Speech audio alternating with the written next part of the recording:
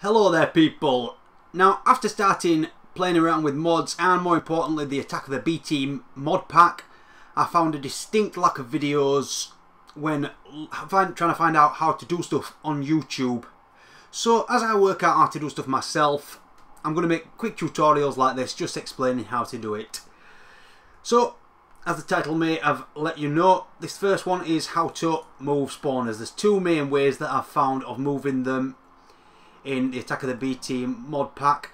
They've both got the pros and cons. The first one, which is the random things block teleporter.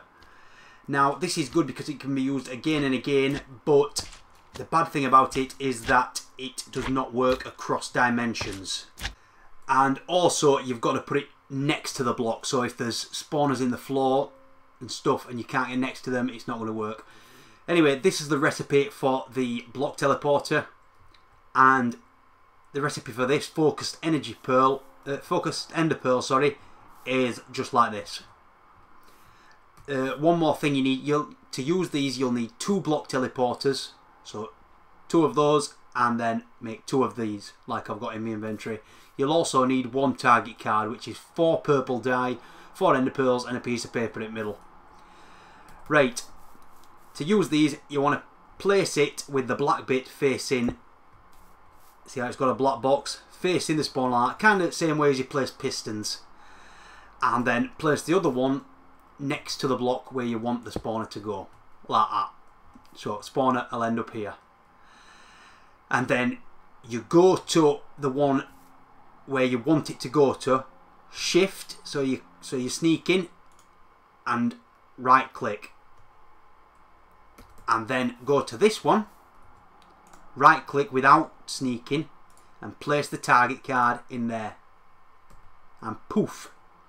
Now there is just something that is, you can change this, you can't see it because of that, you can change that to active with a signal by, or whatever.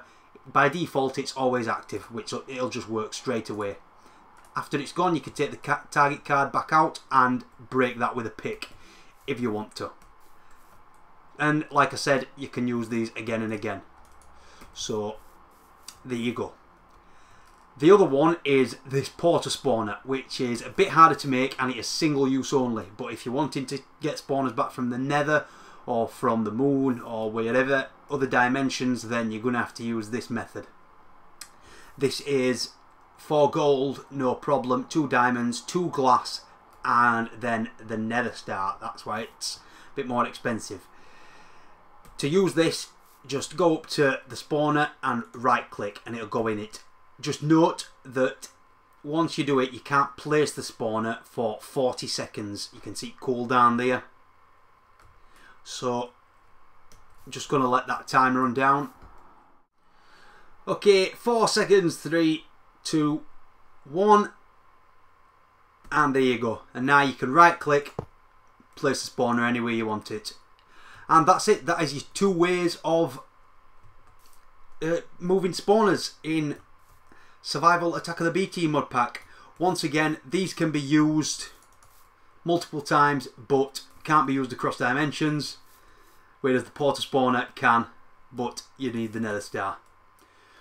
So like I said, as I get more, discover more things, I will probably make tutorials, but for now that's it. So thanks for watching. Until next time, take care, bye bye.